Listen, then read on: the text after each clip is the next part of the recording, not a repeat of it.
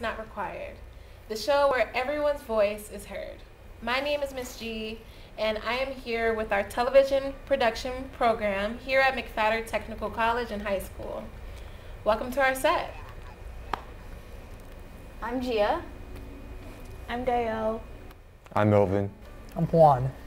So our topic for today is, how does TikTok and viral fame affect mental health? So my question is, what do you guys think about this? Like, how does endless streams of media affect mental health?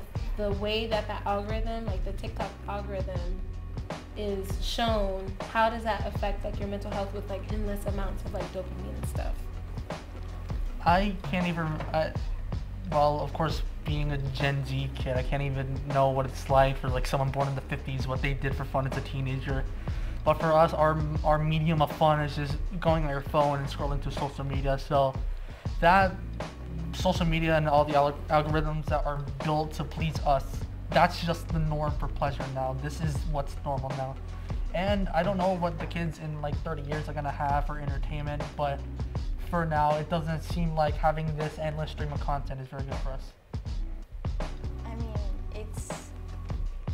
it affects like the attention span of like all the people of our age. Like, I think you said you talked about like it's ruined your attention span, Dale, right? Yeah, like I cannot even when with focusing like in class, it's become like increasingly difficult. And another thing with like social media, it can be like easy to compare yourself to other people, like the life that you have. Like you compare your life to theirs and you think, oh, their life is better somehow. Yeah, they're having fun, they're at the beach, meanwhile I'm inside, like a bowl of chips next to me, I'm not having any fun.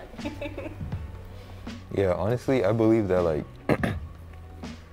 like having that endless stream of content is definitely like not the best thing, especially because like it's different types of content. So having that different type of content, you're able to see things that you don't particularly may want to see, or you're forced to see. I mean, not necessarily forced, but it just pops up and you just see it. So like having that stream and having that availability to you at like all times is kind of scary, where like, you know, much information should be brought to you gradually, not just popped up in your face. You need to gradually get into that type of content and to fully understand and have reasoning upon it. But you know, with social media today, everything's just pop right in front of your face, to the point of like you can't even comprehend it at first. So you don't know if it's good or bad. Especially towards the younger kids, they often think that what they're saying or what they're doing is not so bad. But like when an adult hears, they're like, oh my God, what is this kid saying? Like, yeah. So yeah, it could be bad sometimes. I feel like those are really valid points, and like also just like you said with the attention span and stuff. And I know like even for me, I'm not that much older, but like I have such a hard time like really focusing like since I've been on TikTok, just because like there's like 5 to really 10-second videos every day, every second. Like it's a lot, and it's like then you're expecting like instant gratification at like such a fast pace. And I think that's like really unhealthy because it's so unrealistic, you know? Yeah. So let's go to our next question. How does instant fame affect the youth? Or like we said earlier, viral fame. How does viralness or like instant fame through likes, or like posting something randomly and then like all of a sudden you have like thousands and thousands of people looking at your stuff, like how does that affect like either this generation or generations even younger? I think it's like probably really draining, like having to have your whole life showcased to the internet, and then having to wake up every day and worry about what everyone online is saying about your appearance or like your family or like those around you. Like that's kind of, it just seems like mentally draining. Like I couldn't do it. Yeah, I mean, what's the word? Your self-esteem would like, I don't know, I think it'd just go down. Like you think these numbers, like, oh my God, I have to get higher likes and followers, but it doesn't matter, you know? but this instant fame can really get to the heads of these like instant famous TikTokers or whatever. Or like influencers. in a sense. I mean, to be fair, I think like 99% of people on social media, they aren't just posting to become famous or be relevant. They just post for the point of posting. I mean, most people when they tweet, it's probably like some of their friends and some random 42-year-old guy from Wisconsin or something. True. Like, it's not, no one thinks about fame until they're famous, and then it matters. That's a good point. I mean, yeah, but then there's like there's other groups of kids where it's like, oh, I see other people getting famous by doing this, by doing that, so they're gonna go ahead and do that, say to get famous, and they see it as a quick route to get famous, so they may put like the other traditional routes, like, you know, taking schooling and education seriously. They might put that to the side and they might focus on that, which it depends on each situation, but you know, many people don't make it and they may regret like not taking the traditional route Yeah, like because not of going to school. exactly of how unstable social media can be.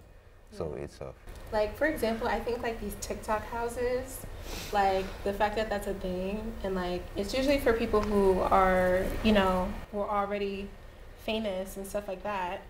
But it's kind of like, I wonder, like I genuinely think about like, are they in school? Like, cause I know they're under 18, and I know they're like It teenage. depends. Yeah, like Yeah. where it's. It's not like they're completely independent once you become famous.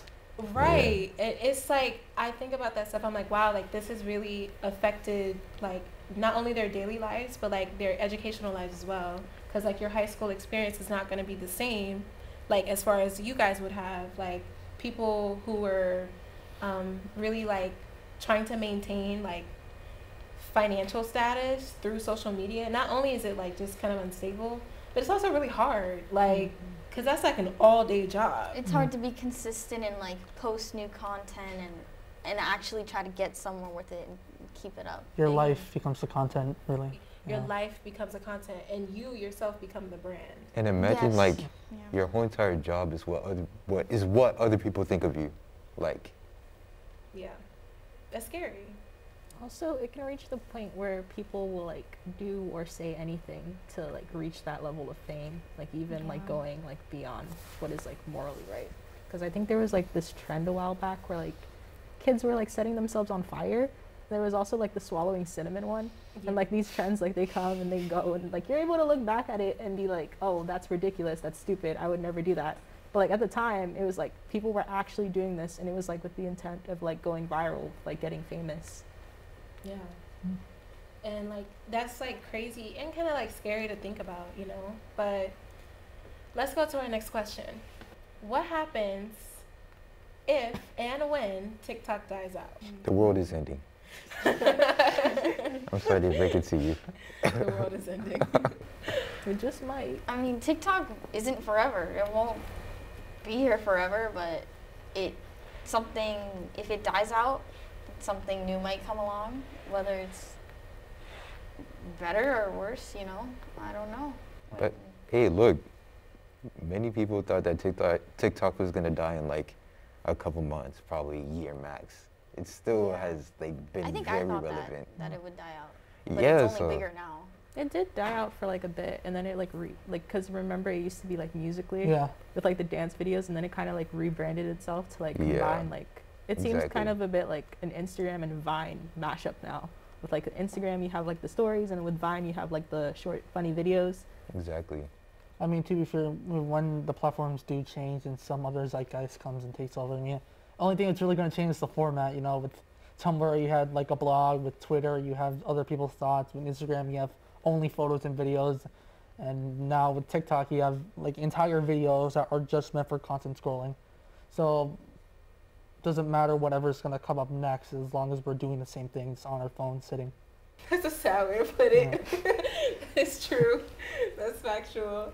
I think that when TikTok dies out, because every app dies out, you know, everything is born in and everything can die. But it's just, I don't know, like, what the format will be. And I think that's the scary part. Like, I don't know, because one thing I can say, like TikTok definitely like does take a toll on your mental health because of like it increases your screen time. Just like you start scrolling for a couple of minutes, next thing you know you're there for like 3 hours. So it's like if that's like the newest format now, I wonder what's coming after and if it's going to be as 10 times as addictive as this one. So that's the stuff I think about. And when it dies out, I don't know. I guess we'll just be on to the next. I wonder what I'm gonna do with like all of my saved TikToks because I have like hundreds. I have like hundreds of TikToks that I saved. So like I keep thinking like, what if one day they just decide, oh, it's not an app anymore. Like I just have 100 saved TikToks that are just like gone forever. Yeah. But we're gonna enjoy it for right now. You know. So thank you so much for joining us. Thank you so much for being a part of the show. And if you guys would like to continue watching more of our episodes, you can follow us on our social medias. Follow us at McFatter TV, our Instagram, Twitter, and our TikTok, and our YouTube. And just keep up. We invite anyone onto our show to talk about any of the topics you and I and we find passionate about. So please, please, please feel the chance to reach out. Thank you so much. Be safe.